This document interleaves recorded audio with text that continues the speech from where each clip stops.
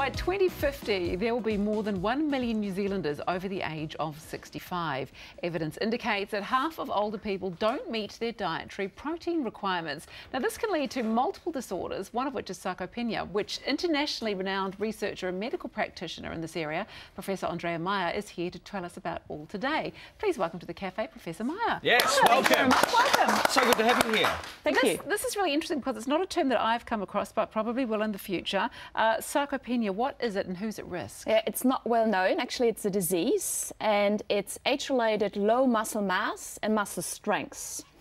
And actually, it's quite an important disease because 35% of inhabitants of New Zealand, being 65 and older, suffer from this disease. And actually, if you have sarcopenia, then you are at risk of falls, of frailty, diseases, and even death. Crikey. Right, which is something, you know, especially our elderly population don't need to be dealing with. So can it be treated or prevented? Yeah, quite easily. So 2 ingredients. First of all, it's exercise. So if you don't use your muscle, you will lose it. Right.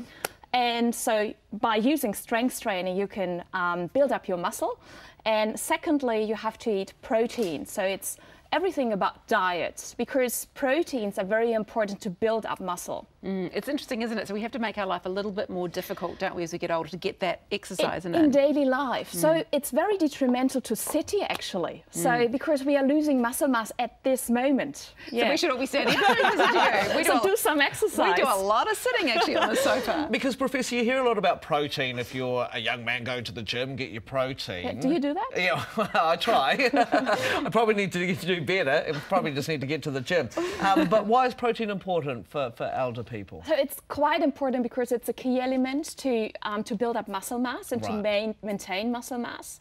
And if we don't have the muscle mass, then we are not very strengthy to walk, and then we fall, etc. And then all the detrimental things coming up, like diseases, etc. So we really need muscle mass and muscle strength, and there was protein. So we could be doing the exercise, but if we're not doing that strength training, that's where the trouble comes in too, isn't it? Yeah, so actually you need physical activity in daily life, so please walk more and stand up more. Don't take the lift, Mike. That sort of right.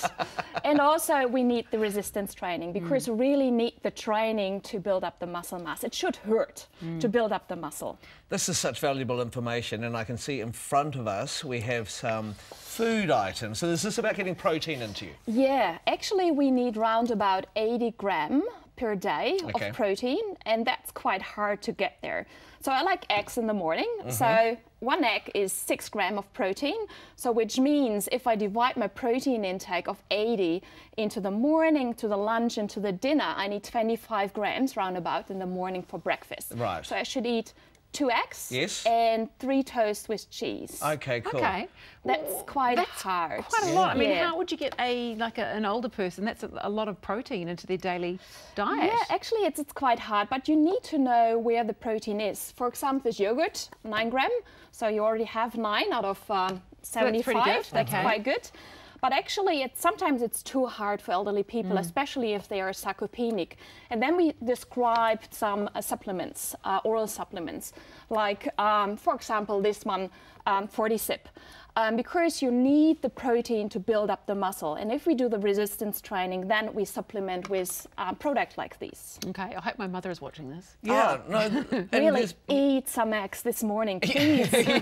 And be physically active. No, and this is great, because there's probably a lot of people that are watching that haven't come across this before, so fantastic to have you here. What advice would you give them, especially the elderly audience that's watching right now? What advice would you give them? Yeah, I repeat myself, it's really physically being active. Eat your proteins, and if you can't really reach 75 grams of protein, talk to your GP, general practitioner, to really see what kind of advice the general practitioner has. Because sarcopenia is really, really important to diagnose, and we can do something about it. We have treatments. Yeah, so it's not the be-all and end-all. You can actually help prevent it. Yeah, you can prevent it. So we can prevent it at the moment. So we should be physically active. And if you're sarcopenic, so if if you have the disease, we can treat it quite easily. Okay. So we need the knowledge out in the population. Go and talk to your doctor. Yes. And you're actually visiting New Zealand to talk with GPs about this. Yes, yeah. So I have a Sarcopenia roadshow, which is quite nice. So every evening this week I give talks to really get the message out. Great. Nice work. And enjoy your life, of course. Yeah, well, no, that is important, Professor. You're right. So the key messages are exercise, get your protein, and supplements. Could you recommend a supplement? 40-sip, for example. Yeah. Okay, cool. And it's available in New Zealand. Brilliant. That's convenient. Hey, well, thank you. It's been an so absolute good having you here. Pleasure having you here, and really you. enlightening, actually. I'm thinking about my protein intake, actually. Thank you very much for joining Thank us. you. And if you are concerned about anything that we've just discussed this morning for yourself or for a loved one, please do make sure that you head along to consult your GP.